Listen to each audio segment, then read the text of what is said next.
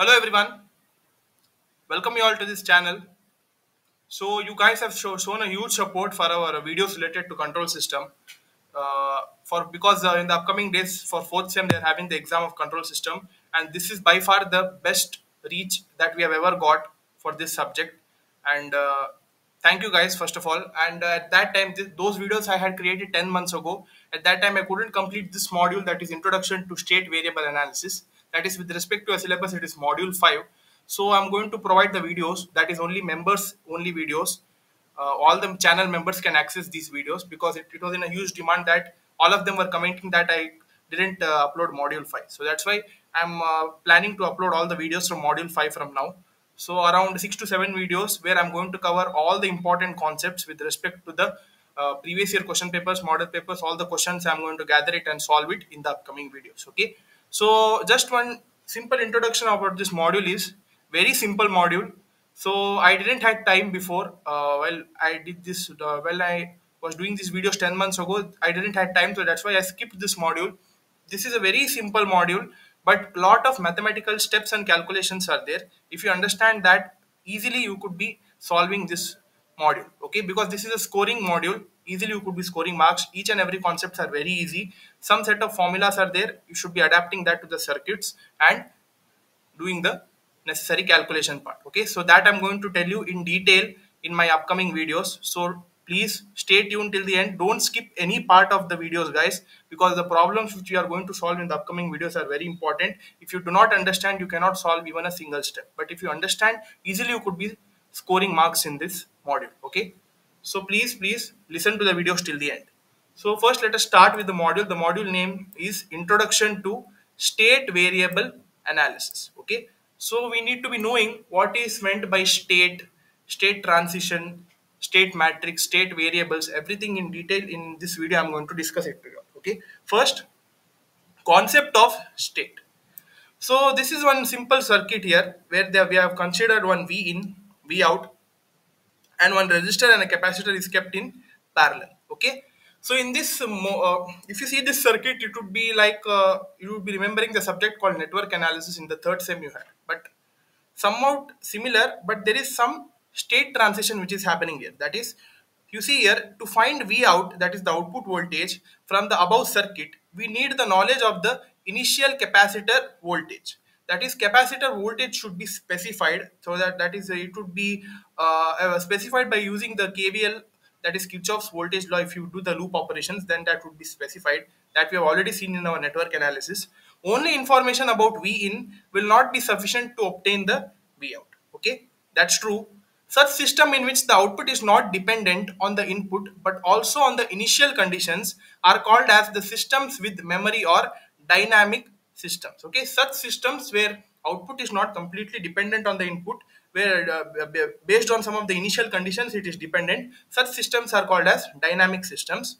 If in the above circuit we replace capacitor with resistor, the output will be dependent only on the input applied.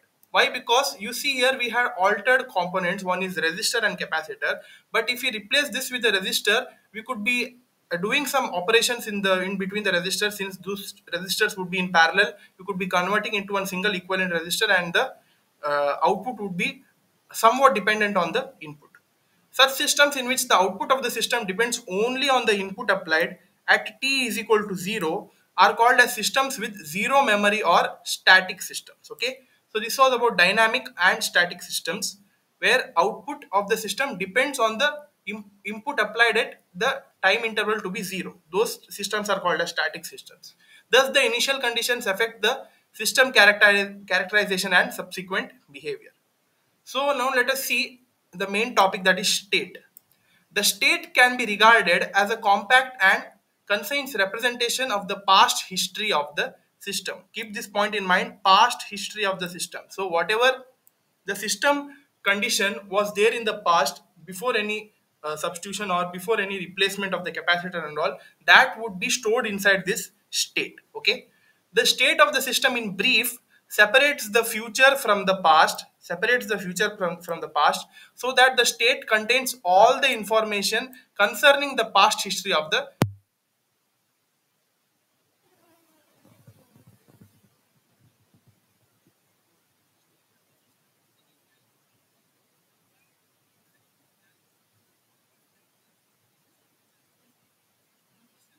variables of the system.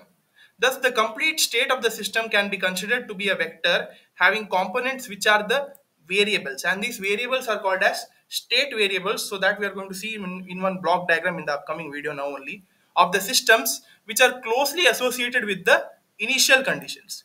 Hence, state can be defined as the vector x of t. Okay, in this case, the state is generally defined as x of t, and that is called as the state vector. This state vector x of t, that is the state at any time t, is n dimensional vector. N dimensional means at any time for any values of n. Okay, that is the column matrix n cross 1 as shown below.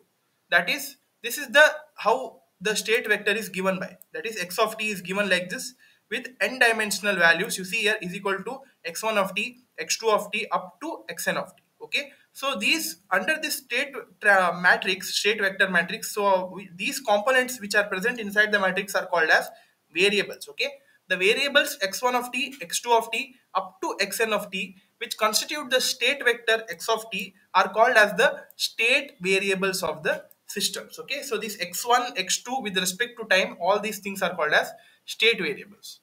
So now let us see some of the important definitions. So first is state. What do you mean by state?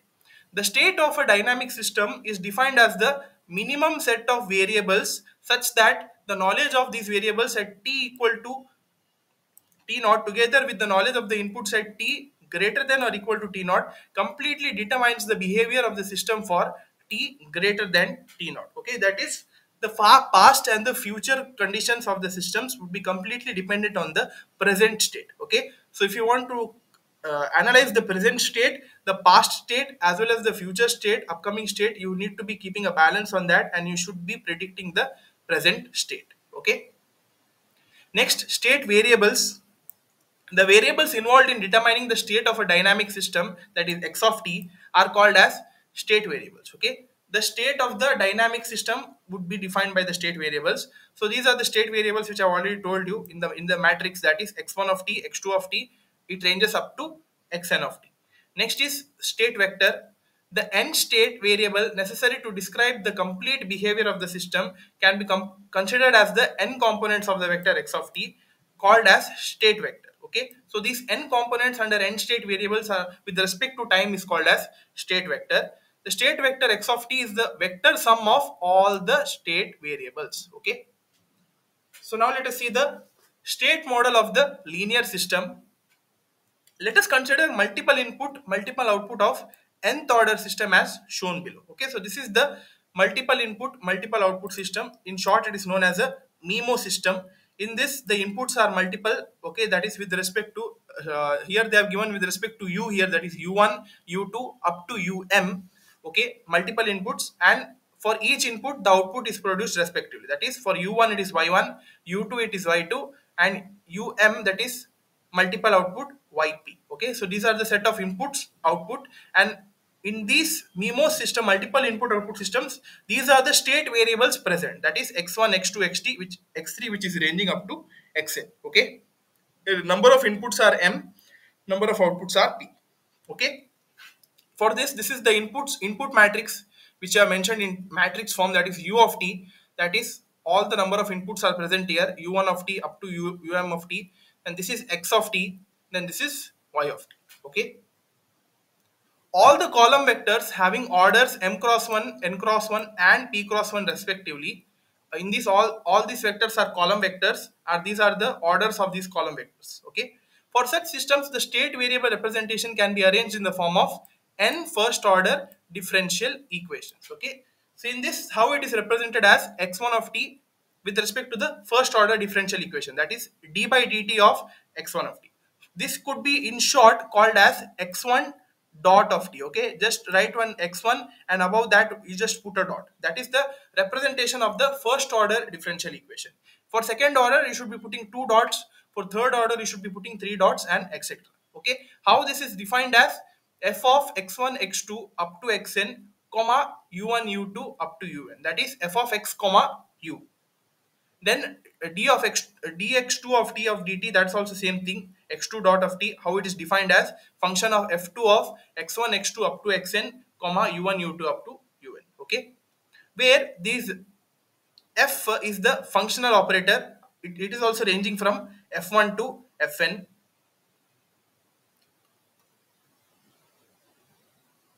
So now let us see the two important set of equations which are necessary for you to know. Okay, so these are the two set of equations which is a very important, and the upcoming videos which you are going to solve problems are completely dependent on these two equations which you need to be knowing for the so calculation part. Okay, one is x dot of t, that is the derivative of x of t, is equal to f of x comma u comma t. Okay, so this is called as the state equation, where it is the function with respect to x, u and t, and y of t is the output equation, and it is the function with respect to x, u and t for g value. Okay, so that we are going to see that how it is formed. The functional equations can be represented in terms of linear combination of system states and the inputs. Okay, like this. You see here for x1, x2 up to xn, first derivative, how they have mentioned it here. That is in matrix form a11 x1, a12 x2 up to a1n xn for a and b. Okay. So in short, it is given as, this is the state equation which is given as x dot of t, that is the derivative of x of t, is equal to a x of t plus b u of t. Okay, so this is just replaced by x of t and u of t. Okay, where a is the state vector matrix of x of t is the state vector matrix of order n cross 1, and a is called as the system matrix. Okay, and this b is called as the input matrix.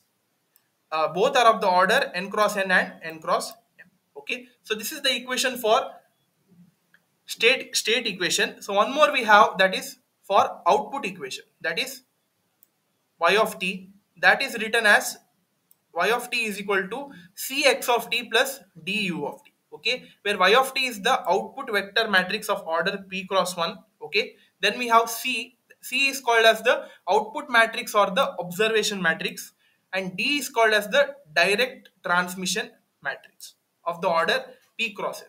So in total, these two set of equations are very important in this module. One is x dot of t, and that equation is called a state equation, that is defined by ax of t plus bu of t. And next one more equation is output equation, that is y of t, that is given by cx of t plus du of t, where a is the system matrix, b is input matrix, c is the observation or output matrix, and d is the direct transmission matrix. So these two formulas you need to be noting it down, very important ones. Okay, so this was all about the introduction part of this module. So hope you understood something, and some set of equations I've already discussed, where in this these two equations are very important ones. So please note this down, and from the next video we are going to solve problems and try to understand the relation between these equations in different set of problems under state space analysis. Okay, so from the next video we are going to solve the problem. So stay tuned, like this video, subscribe to our channel, and please do watch these videos, guys, because in the upcoming days you are going to have the control system exam, so you need to prepare well. So thank you, guys, stay tuned, thank you.